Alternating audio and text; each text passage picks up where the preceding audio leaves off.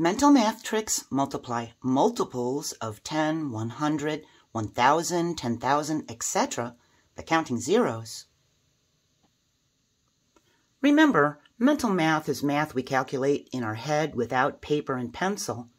We can quickly multiply when factors have 0 in their ones, tens, hundreds place.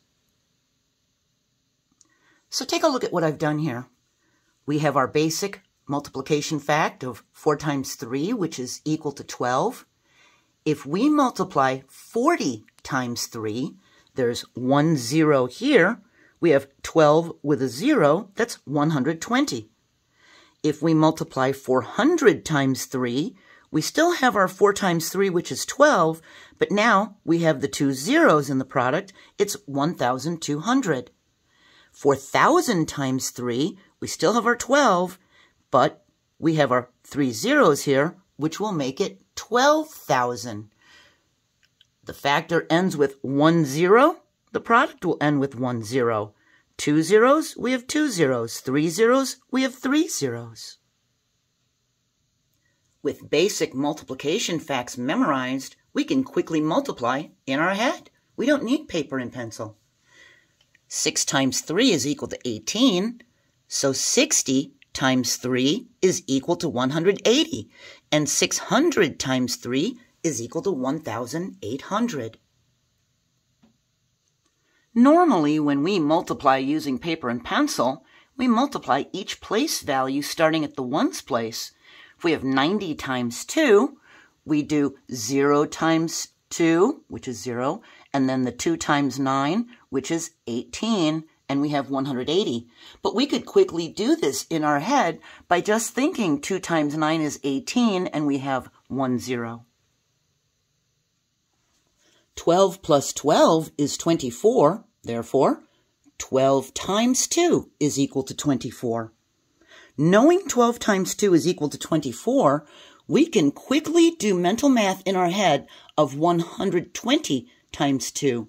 We think 12 times 2 is 24, and we have 1 0. It's 240. 1,200 times 2 would be 24 with 2 zeros. It would be 2,400. 12,000 times 2 would be 24 with 3 zeros. It would be 24,000. Take a look at this one. 5 times 8 is equal to 40. If we have 50 times 8, we think 5 tens times 8 tens is equal to 40 tens. That's the same thing as 400. We have our 40 with the 1 0. 500 times 8 would be a 40 with 2 zeros. It would be 4,000. So even though 40 has a 0 here, we still add the correct amount of zeros. So we have our 40 with the 2 zeros to have 4,000. We can round an amount and multiply in our head. If we're at a store and we see that one pair of pants costs $49, and we need to buy 8 pairs, so how much for 8 pairs? We just round the $49 to $50 and think, well, 5 times 8 is equal to 40 with another 0 for 50 times 8. That would be approximately $400. This mental math trick also works if both factors end with 0.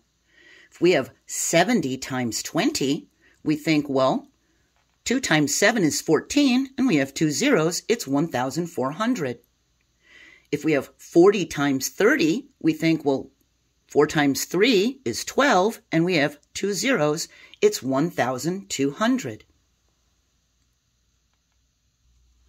5 times 4 is 20, so 50 times 40 would be that 20 with 2 zeros in the product. It would be 2,000.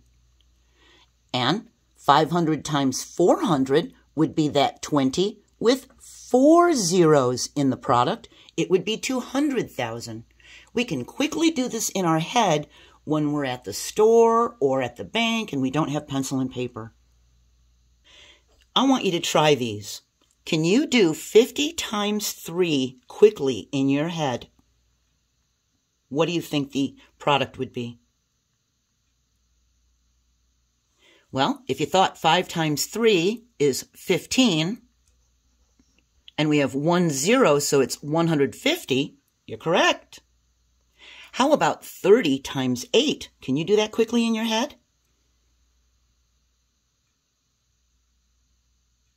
If you thought 3 times 8 is equal to 24, and we have 1 0, so the product is 240, you're correct again. Let's see if you can quickly do these in your head. Do you know 50 times 30, what the product would be?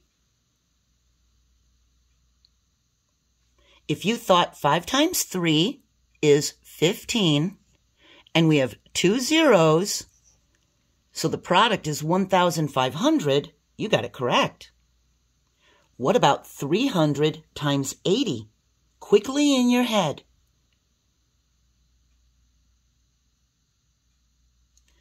Three times 8 is 24, and we have 1, 2, 3 zeros. If you found that it was 24,000, you got it right. Knowing our multiplication facts, we can quickly multiply in our head and count the number of zeros that are in the factors. When we're at a store or somewhere without paper and pencil, we can even round numbers up to a multiple of 10 or 100 to quickly do mental math in our head. It won't be an exact answer, it'll be an approximation, but it might help you to know if you can afford to buy something. In our next mental math tricks lesson, I'm going to show you how to quickly calculate a tip without pencil and paper.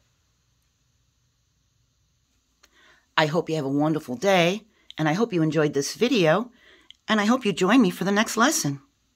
Bye.